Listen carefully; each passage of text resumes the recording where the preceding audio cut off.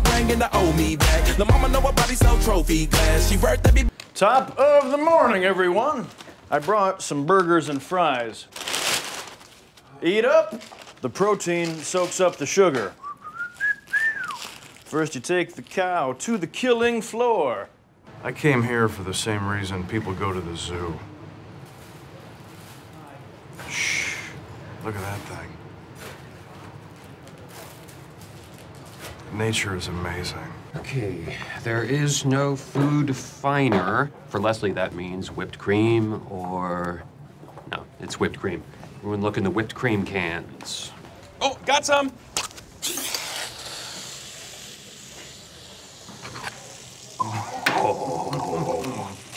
Nothing yet. Okay, something wicked this way comes once you peruse a book with your thumbs. Go to the one who succumbs. I'll be attached with a little gum. Oh, come on, Leslie, give me a break. I hate riddles and other such nonsense. I want that on the record. But something wicked with a book is my ex-wife from the library, which means I'm the one that succumbs. I'll be attached with a little gum. Good God, that woman is good. Follow me to the sheltered snow. Only 22 clues left to go. 22? Well, this is the woman I've chosen to love. Well, I guess there's nothing to do but spend the entire night methodically solving this puzzle. There's no way we're finishing time. Okay, I'll just make a list of places she and I've been together and hope we luck out and find the last clue. We'll split up, cover more ground. Move. Leslie, thanks to your annoying prying last year, I'm sure you remember my birthday is coming up. I know. No parties. You hate parties. Correct. Oh, you know that wild goose chase you sent Ben on for Valentine's Day? The scavenger hunt? I also do not want that. Yep, I understand. I absolutely do not want to solve a series of riddles and clues, each more intricate than the last. You understand what I'm saying? Yeah, I got it, Ron.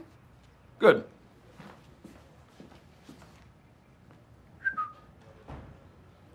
I do want that. Please do that for me.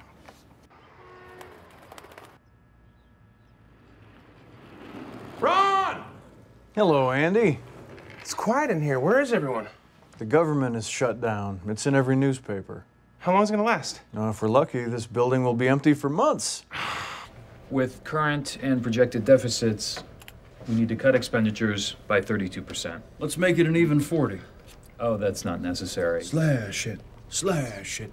I am an official member of a task force dedicated to slashing the city budget. Just saying that gave me a semi.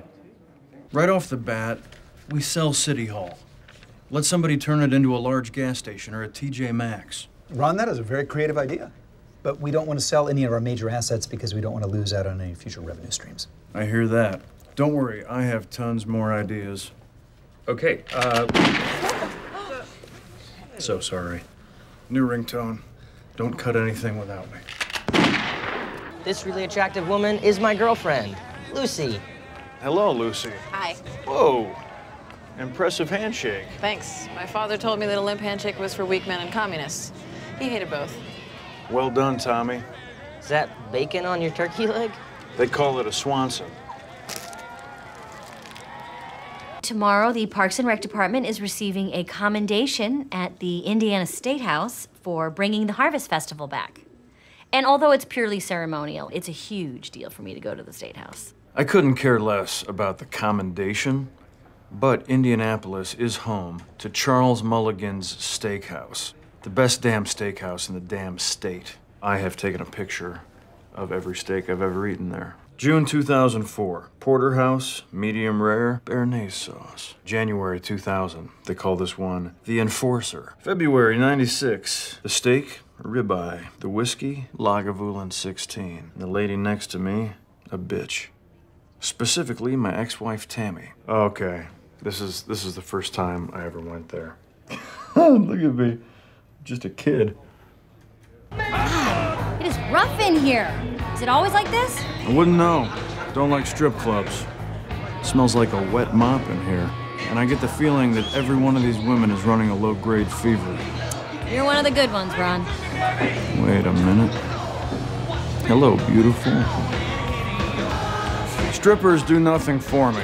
I like a strong, salt-of-the-earth, self-possessed woman at the top of her field. Your Steffi Grafs, your Cheryl Swoopses. But I will take a free breakfast buffet anytime, any place.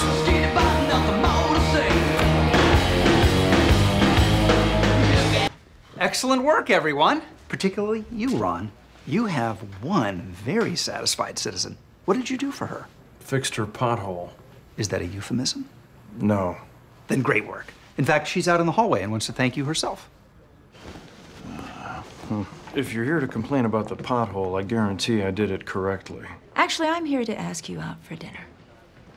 Really? Well, I hope you're not the kind of man who needs to ask the lady out. I'm a middle school vice principal. I don't screw around. Does that freak you out? No, on the contrary. So dinner? Please and thank you. Well, it'll be casual. No need to wear makeup.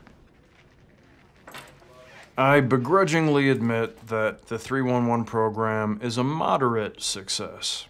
I'm still not sure why the citizen decided to come speak with me in person, but I'm just happy to see a government program finally work.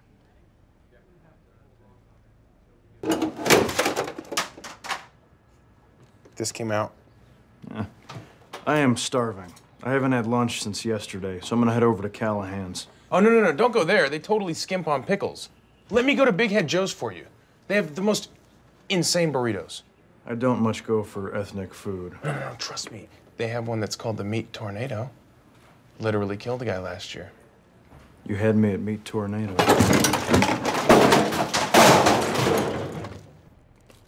Pierre Garçon was a 6th-round pick.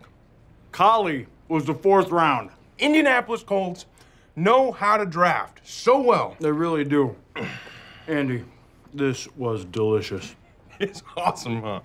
It's a whole new meat delivery system. Thank you, son. What do you say we go out to the parking lot and run a few pass plays to burn off the calories? You are an unstoppable good idea machine! I like Andy. I'm surrounded by a lot of women in this department, and that includes the men. Up! Peyton Manning reading the defense. Reggie Wayne. Colts corner.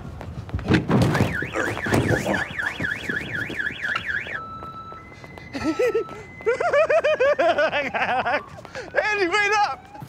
Morning. Is Leslie here?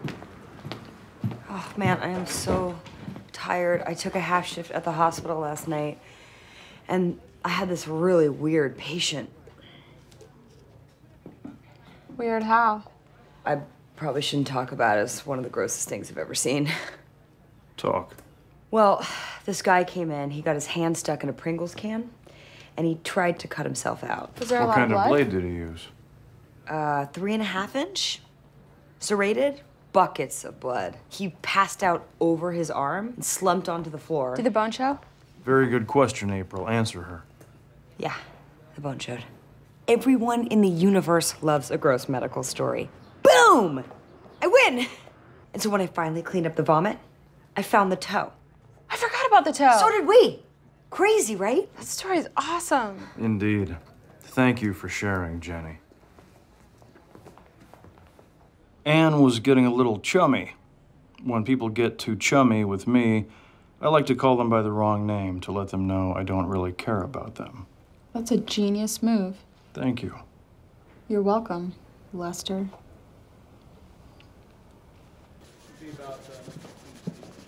Third time today. That's a good shoe shine. Oh.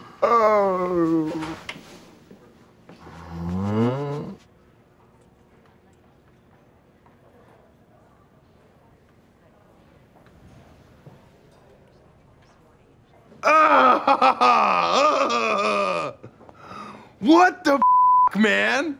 I don't know what happened. Frankly, I emitted a noise.